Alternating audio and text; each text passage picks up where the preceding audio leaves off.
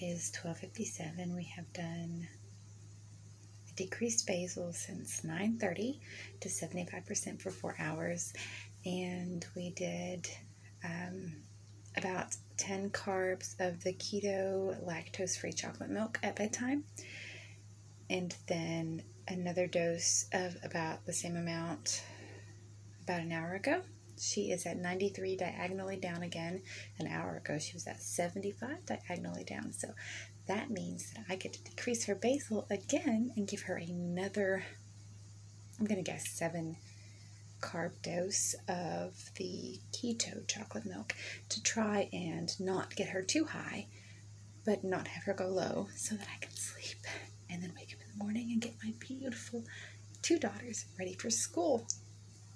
Lovely. Oh, and my husband.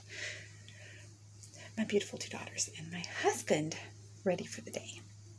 You know, with